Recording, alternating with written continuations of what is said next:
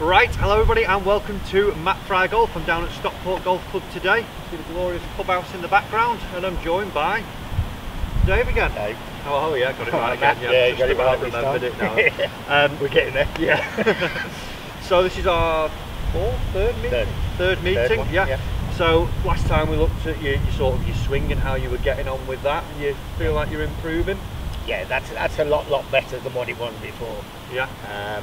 You know, just making sure that toe's going past. You know, at the point of impact. Yeah. You know, wrap over a bit. Getting that in the old mind. Yeah. It's working a lot better. You don't see so many go right. Perfect. I saw that image of you, the practice range that you went to. A lot of them, you know, only saw one or two wild ones. Yeah. So, you know, hopefully it's starting to work. Getting a bit tired by then. Yeah, those are the loose ones. Yeah. Excellent. But no, generally I was happy. Perfect. So one of the other red flags that we saw when we first met Dave was that putting lost a lot of lot of shots on your short putts. Yeah. So we've dove into that today. So enjoyed it so far? Opened your eyes a little bit, or? Yeah, it does.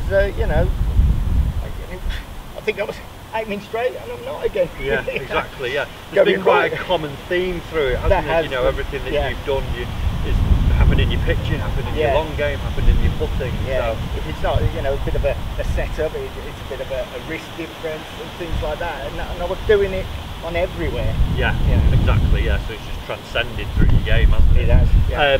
So I'm going to throw a few images up of Dave's setup before we actually had a look at him, and what we've talked about is quite simple stuff, really, isn't it, today? Not big. I don't like to get too technical in putting. It's, you know, at the end of the day, where that face is looking at impact is where that ball's starting, so we need to get the starting line right. For me, that's a really big thing. So as we can see in your setup, you know, we saw that you were quite far away from it. Miles away, wasn't it? You know, the ball was very far outside your eye line. Yeah. And yet it felt there. Yeah, it felt very close. Yeah. Toe of the putter was high up in the air. I mean, I don't mind seeing it a little bit up, but yours was excessive. We saw that the shaft was quite flat, wasn't it? Yeah. And then as we look at the grip as well, had quite a weak grip with the left wrist quite cupped again. Yep. Right hand quite on top. Oh, really? Oh, yeah. So, you know, change that and felt better through it.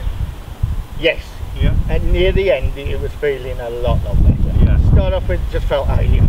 Yeah. Always going to feel. I always, you know, when the first bit of the setup that you changed was obviously going a bit more forward. Yeah. So my eyes are over the top. Yeah. And I felt like I was well for about another, you know, 2 foot forward than what I was. You know, yeah. So really did feel alien. So what we've done is got Dave stood up a little bit more now. Instead of having the ball really far away from you, number one, strike was okay, and what we saw, you left quite a lot short, didn't you? Sure, yeah. So with your old action where you were, you know, we never saw the hands go past the body, similar to your pitching. Chipping again. We thought you were adding a bit of loft to the face again, the face looking left. So in the warm-up off camera we saw short putts and left putts. Yeah. So now we've got you a little bit closer. Yeah, a lot closer. Yeah. And what I'll do is I'll play some videos now of Dave. We've got a 5-hole challenge here, some 6-footers, you know, the ones that he was tending to miss, and 1 out of 5 in the first, and the other 4 that missed, they were all right. Pace was a little bit indifferent. Yeah, up and down, wasn't it? You know, some were a bit fast, some were a bit short. You know, it's getting it in your head. You know, just have a nice steady tempo with it. Exactly. Yeah. So we did, you know, work on the biso mat. Yeah. Just working on stroke. How did that feel to you? Does it feel that you're still quite rounded, or just more? No, that felt fantastic. I mean, you know, before obviously you feel like there's more movement that I'm doing. Yeah. But obviously with that one, it just only felt like a couple of degrees at the most. Yeah. You know? Yeah. Very rounded. It felt a lot more straighter. Right. You know, than what obviously it did before. Yeah. And yeah, first time I've used one, fantastic. Yeah, great training aid, aren't they? And having those tees in just allows you, you know, if you started getting too inside, we catch the tees. More jittery, you hit the tees, Exactly. Yeah. So we'll play Dave's second test now. Right. Think it went better?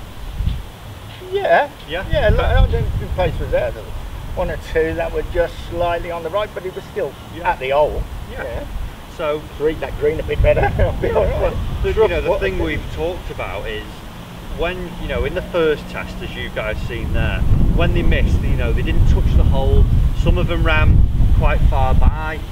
Some were couple of inches short. There was no consistency, was there? No. And as you've watched that second test there now, obviously it was 3 out of 5, wasn't it? 1, 2, 3. Yeah. 1, 2, and the other 2 that were missed hit exactly where you thought you were aiming, and were pretty much the same distance by on each. You know, so straight away you've threatened the hole on the 2 that you didn't miss, and you've holed 2 more putts just by being able to get your stroke working a little straighter and get that face looking more at your target as you're hitting it. So now I'm kind of feeling if I do slightly miss it and it goes like that footpath, I'm not going to be kind of throwing a putter around, getting it in my head, what's going on here, and then look 3 putting. I know I'm going to put the other one in, you know, because I've only just pressed the purple. So that's going to save a few strokes. You know, exactly. Coming off with a 3 putt, you come off with a 2. Exactly. At the work, you know, it's a big area where you can get a lot of strokes back. And, you know, you guys at home, if you think how many putts you've hit over the years and missed in a round of golf from 6 foot and in a bet, you know, that you missed 3 or 4 around, and just by doing simple work, you know, it's not strenuous, is it? You know, it's very easy. You can really get some strokes down. Well, it's a nice day. Sun's shining. It is fantastic. Course looks all right. That looks beautiful. Should we go and have a few holes? Why not? Pleasure as always, guys. Pleasure, Matt. Follow Dave on Twitter if you haven't already. Learn with Lawley. It's getting better, chap.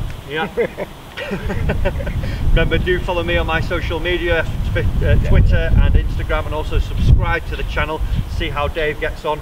Also remember to do go and check out the Links Golf Cup, and hopefully we'll be there in September. Can't see why not. It's like this. Fantastic. Winner. Perfect. Right, let's go. Cheers, guys.